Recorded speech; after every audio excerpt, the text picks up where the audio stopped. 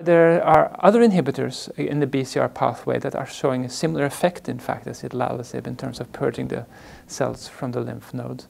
So there are SYK inhibitors out there that have not yet been improved, but there is the BTK inhibitor, ibrutinib, which works in a similar manner as Idelalisib.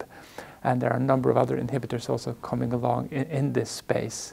So these all have slightly different efficacies, and they also have slightly different adverse profiles with them.